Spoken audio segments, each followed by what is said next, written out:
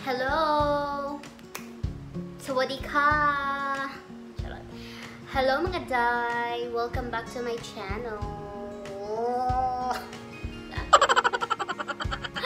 So today's vlog is I'm going to have a review about one of the product na nabili ko last month. So ngayon ko pa lang siya na-review kasi pinagmasdan ko kung effective nga ba talaga siya. So, let's see kung effective mga doy. And that product is nabili ko sa Watson, which is 145 baht lang. So, around 200 baht sa Pinas. So, this is the product. I will show you. Ta-da! It's Top Face brand. Tapos, 100% Aloe Vera soothing and moisture gel. So, nakalagay dito na wala daw added na mga benzophine, mineral, artificial. So, it's really organic mga dye. So, ito, ginagamit ko siya dye kasi worried ako sa face ko.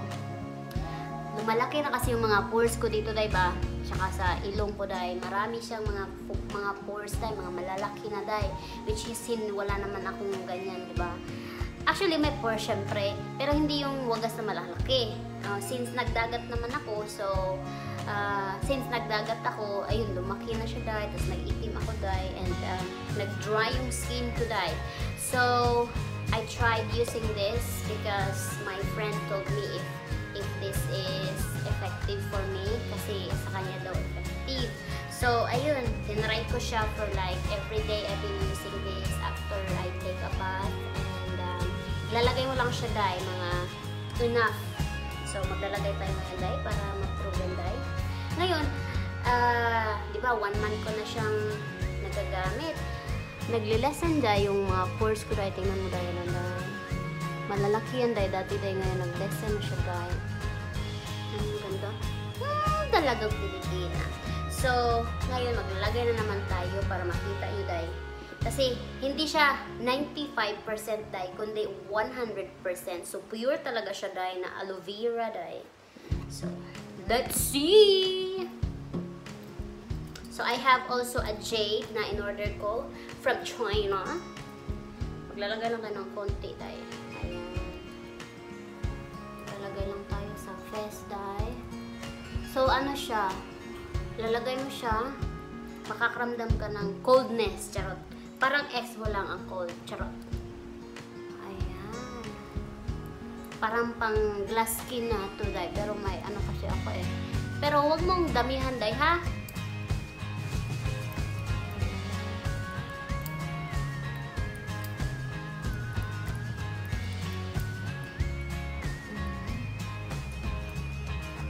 Everyday mo siya igamitin dahil after taking a bath dahil, ha?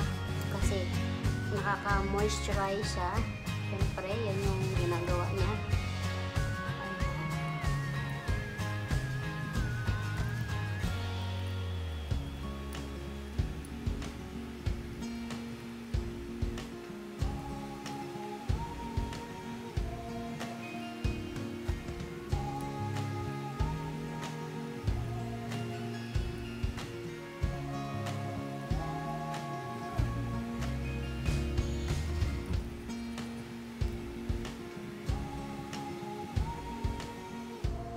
Massage mo lang siya dahil hanggang mag-dry.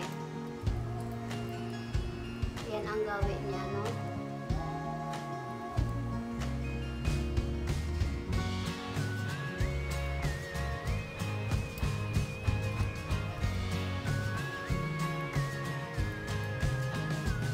Ayan. Sana oil. Makinis. Di ba dahil?